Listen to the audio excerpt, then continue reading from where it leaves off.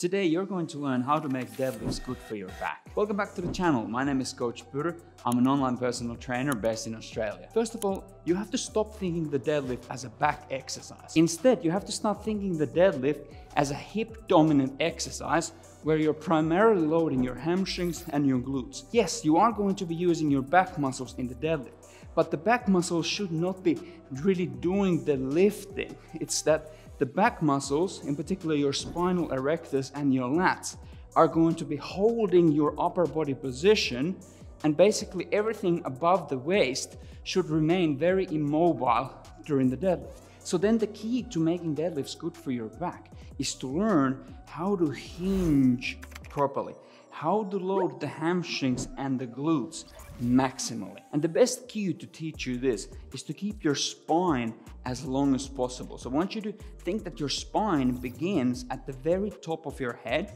and then it ends at your tailbone. So I want you to see, can you make your spine as long as possible? So I got the spine starting from here, finishing here. Can I make my spine as long as possible? And then can I maintain that long spine when I'm doing the hip hinge movement?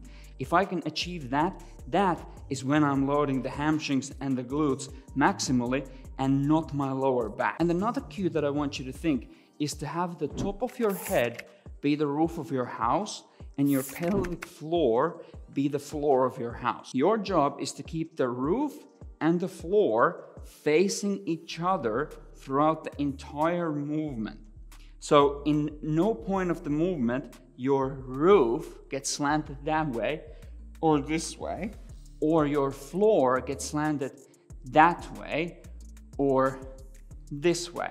So you need to keep the floor and the roof parallel to one another, and then they move together as you go through the movement. Now that you understand how to hinge, how to load your hammies and your glutes, now we're ready to pick the bar from the ground.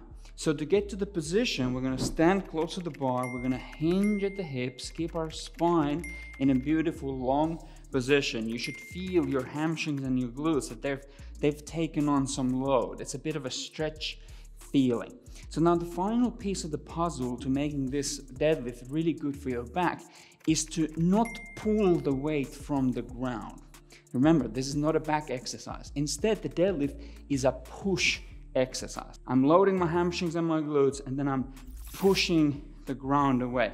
I'm not pulling the weight up with my back. I'm pushing the ground away to stand up. And that's how you turn a deadlift from something that you're afraid of to something that you look forward to doing and gives you confidence in your body and your strength.